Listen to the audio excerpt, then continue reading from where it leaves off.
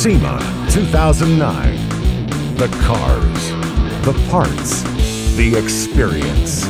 Nobody brings it to you like Power TV.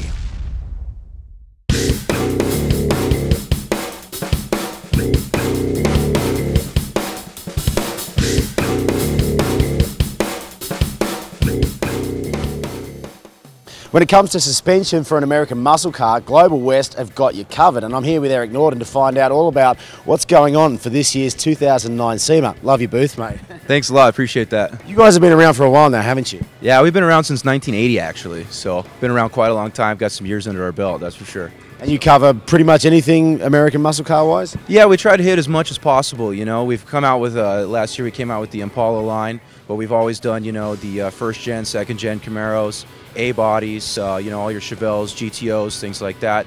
We just also got into the Corvette deal, so we're trying to get our bases covered as much as possible and offer as many parts to as many different cars as we can. So we work on a lot of different geometry curves and what other guys are doing. We started off actually building race cars back in the 80s, so we have a lot of racing background.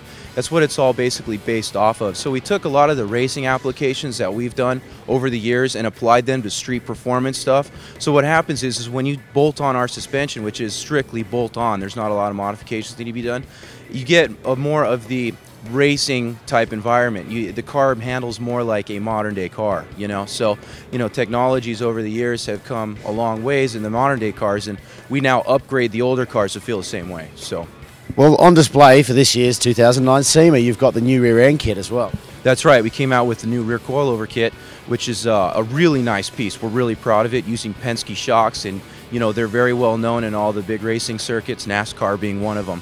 They were able to provide us with the proper stroke length and also valving that we needed, because all the Penske shocks, you can set up your own valving. So their engineers, our engineers, we all got together and came up with a really nice rear end piece.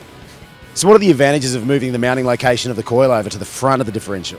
Well, what's out there now and what's provided for our customers is the coilover is ran from the original shock location on the differential up to the original shock mount location on the frame side. And what we found over the years building these cars, not only as race cars but high performance street cars, is that on the frame side, the mounting location for the shock has cracked over time. So now you're going to put the whole weight of the vehicle on an area that's not meant to support the weight of the vehicle. So what happens is you could actually eventually blow your coilover shock out of that location. So what we've done is by rolling the coilover to the front of the differential and picking up the load where the original spring will index, we can ensure the fact that if you're doing a street driving, or if you're doing your street performance, or if you're doing your, you know, racing or drag racing, we can ensure that the coilover system will outlast, you know, obviously the toughest of driving, you know. So it'll work out really well for you that way. What sort of applications would this be good for? Well, you know, pretty much all your 64 to 72 A bodies. We're talking about Chevelles, GTOs, Cutlasses, Skylarks, anything from that time period will work. As long as you're, you know, if you're running at stock 10 or 12 bolt, and that's, you know, what we cover most, but we do also carry other bracket styles for your 9-inch rear ends that you're doing, maybe a Curry or a Mosier. So we really cover all the bases there to make sure you're well taken care of. So. You mentioned that most of your stuff is bolt-on. What sort of support system do you have in place for your backyard mechanic? Well, you know, when it comes to the coilover kit itself, there is going to be some extra welding involved in that particular case. But all of the main componentry that hangs off of the frame, for example, your rear lower control arms, upper control arms, front upper and lower control arms, things like this is all bolt-on. Even if you're not running a coilover and you do standard spring and shock, all this stuff that we have for these cars is all strictly bolt-on.